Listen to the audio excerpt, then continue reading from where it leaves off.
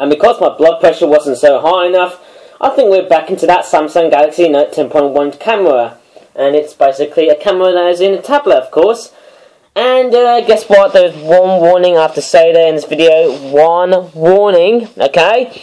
This could possibly be the stinkiest and dirtiest of all flip-flap toy reviews that we might encounter. And yes, I can tell you what, here we have 3 of these flip-flap products right there. And it sort of looks amazing indeed. I don't know how good or bad it is, but the first product we might take a look at is this product here. So we've got the black-headed gulls versus lesser blackback gulls. Dual and 10, what is it called again? Equals 12 pack. So that's what it's called. A black-headed gulls versus lesser blackback gulls.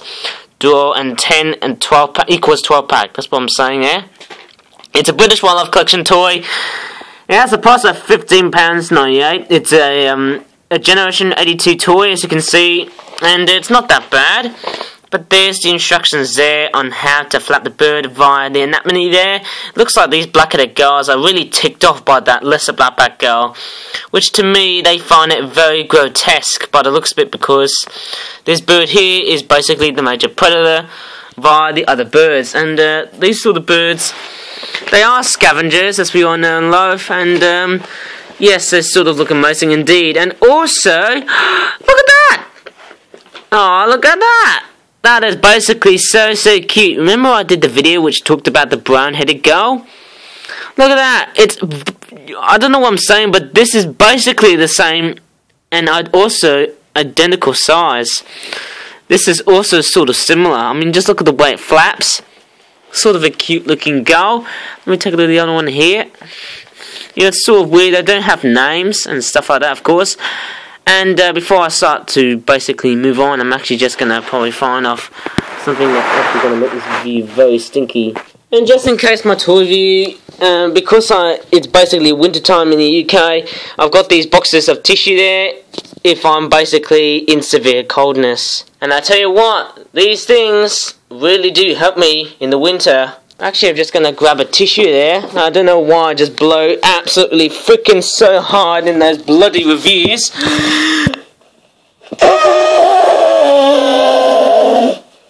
Oh, God. Oh, I feel like I'm just going to probably shut down my YouTube channel. But anyways, I'm not going to, because we're going to keep on talking about what's right there.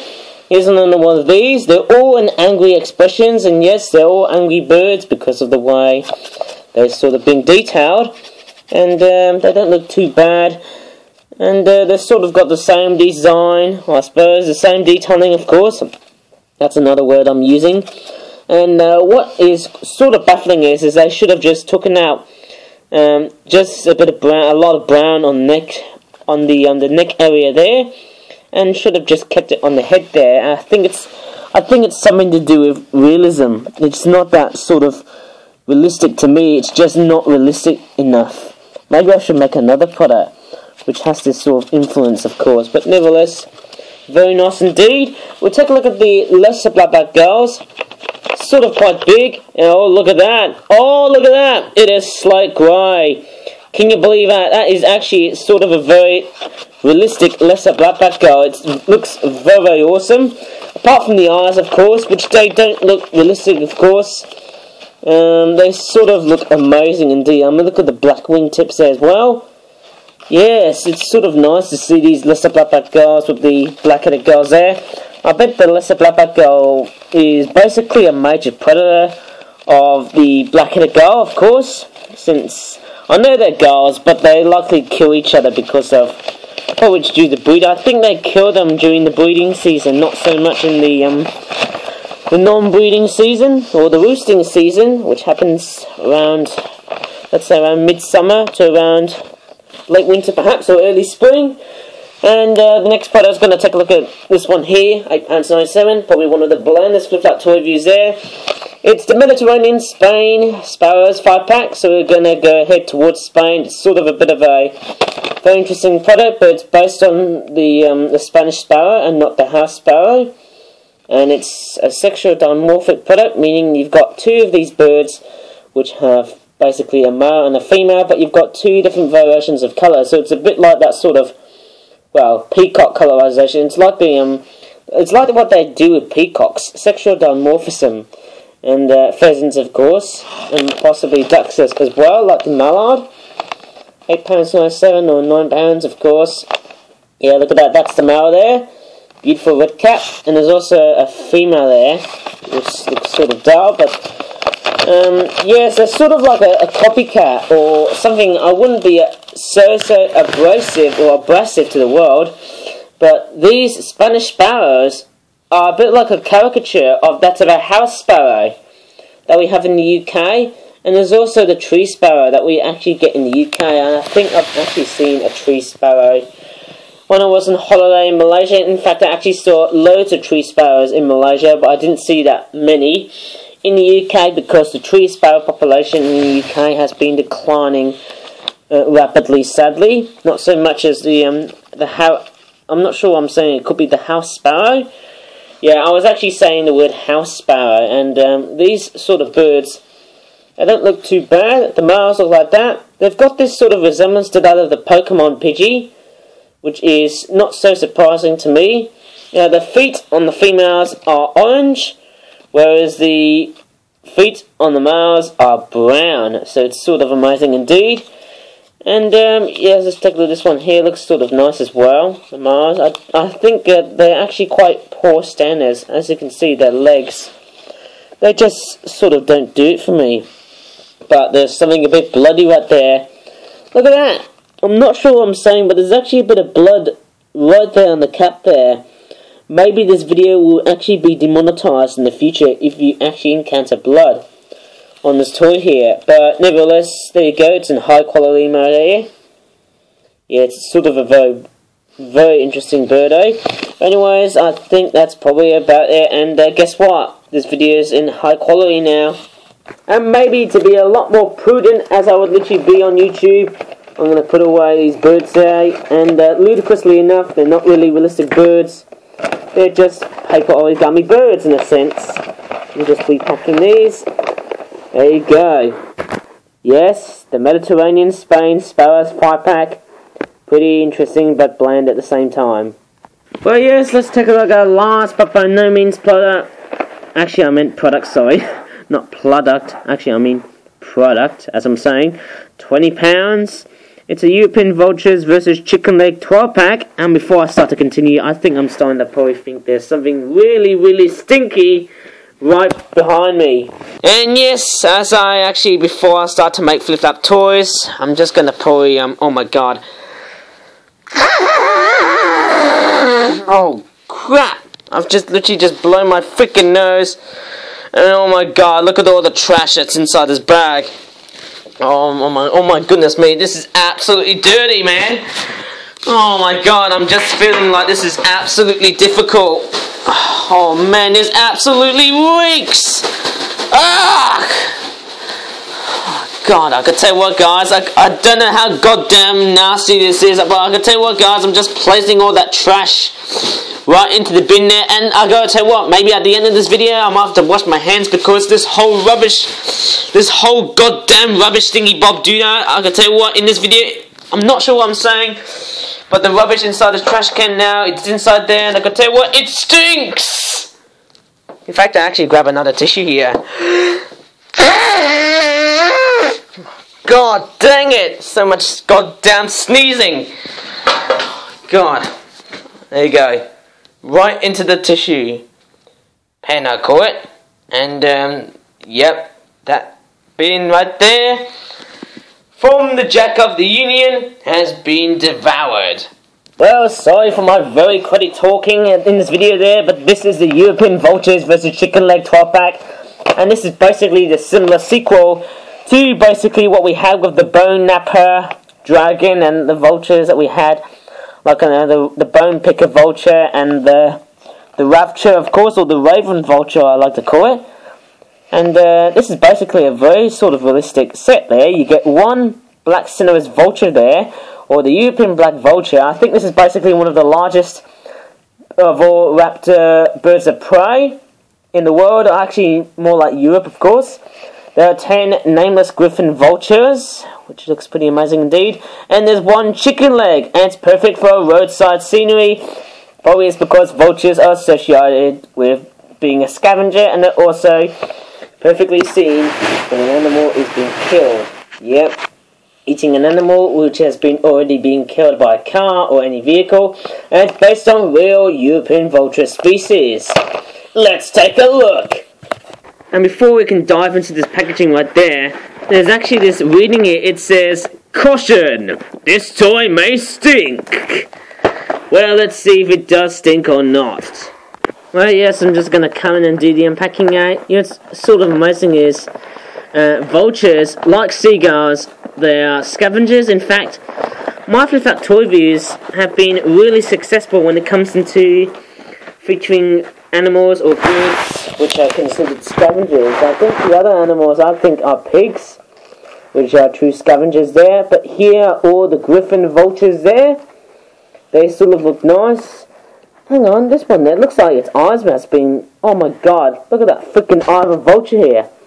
Looks like it's been freaking corrupted by some sort of... I don't know.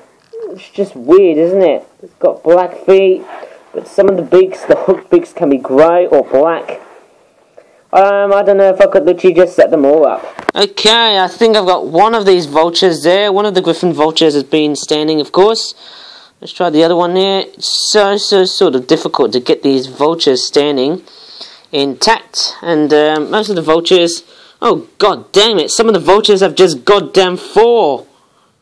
It's just fallen into the floor of hell. Or into the floor of nowhere. God damn it. Why am I doing Flip Out toy reviews now? Well, what's missing is, on the product there, is that the feet or the legs there, they're actually pretty poseable, so you can actually make all sorts of poses there. Some of these don't. Oh, look at that, there's the chicken leg. What? Oh, yes. Guess what? Who's having KFC tonight? Not me, but I'm having a whole chicken. Oh my goodness me, with herbs and spices. I actually had that with my dumplings, of course. Looks pretty nice, isn't it? And it sort of looks very nice. There's the griffin vulture there. In fact, we've got 11 of these, actually 10 of the griffin vultures there. Maybe a good scenery would be more like this, because I think the vultures are always attracted to basically meat which has already been predated by another animal. And yes, it sort of looks amazing indeed. Look at that. These vultures are just gazing. In fact, they're all controlled by the hand of God. All controlled. I mean, look at that. They're all being... Well, most of the vultures are basically being motivated by this great big piece of KFC crap, whatever I'm going to call it. But look at this one here. Look at this big black beauty here. This is a great big sinuous black vulture there. I mean, look at that. This is basically a great big vulture here. It's possibly the largest bird in Europe. Actually, the largest bird of prey in Europe. And yes, look at the size of this thing. And if I give you a size comparisonship to that of a griffin vulture there, look how tall. There's actually sort of back in there. I might have to make another one of these griffin vultures there, because it's sort of not tall enough. So I have to make another one here just to get the height in a very correct area. I suppose I must have made a mistake or some sort. But nevertheless, to be honest, it looks pretty amazing. And I think the vulture crew are pretty amazing. But this black vulture here is probably the most decisive, because this is the one that actually gives out the orders. And yes, look at that. This black vulture here tries to probably go ahead and just murder, well, try and ward off most of the griffin vultures. And look at that. He's literally shoving them up. Ah!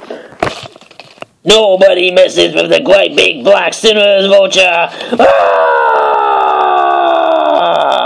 Oh, straight in the camera. And what I might do is I might probably smell one of the... I don't know what I'm saying, but I'm actually just going to smell one of these griffin vultures there. And let me have a sniff. Ugh. Oh my god, crap! It stinks so badly. I'll try and do another one here. I've got the black one here. I could tell you what, I'm trying to smell it. Ugh. Oh my goodness me, I don't know how stinky they are. I'll try the chicken, I suppose. That's not too bad. I dare say the vultures. Let me try and sniff again. Let me try and do a bit of a feedback. Not too stinky. Let me try the legs. Oh, God, dang it! I tell you what. Oh, God, I can tell what, guys. This is probably the dirtiest of all. Oh my God, I'm actually just gonna repack all of these goddamn vultures there. And oh my goodness me, whenever I see a vulture, I easily get motivated because these guys, oh my God, they're absolutely putrid. And I can tell what, guys, they're absolutely rancid. But I love them because I actually love the fact they are long-necked. And not just that, they're also one of the true scavengers on Earth in the bird family. In fact, crows, seagulls, possibly pigeons, probably waterfowl, perhaps. I can tell what, guys, probably the coots and moorhens, and I don't know what I'm saying, but possibly animals who love to eat food which has been left over. Perhaps maybe they're scavengers, but that's always not the case because if you're a scavenger, you're likely to eat food which has been eaten by another animal, which is basically a predator, a dead animal, perhaps. But anyways, that's probably about it. And I gotta tell you what, guys, that has been one of the dirtiest toy reviews I ever have been. But yes, I was saying it in a very nice way, and yes, I might do my greetings and salutations there for the first time, because I don't know if I could make a greetings and salutations video part into this, because I'm sort of thinking I could guess my voice is alright, and yes, this is only just the first time I'm doing it. I'm just sort of glad that I guess I was only trying to entertain some people there. But what I was doing is, the way I'm actually trying to encourage people to watch YouTube is the way I sound like. Anyways, I think I have enough of all that putridness that we see in this video there. Mind you, I'm actually just going to let you guys subscribe and give a like in this video. Okay, thanks for watching and bye for now.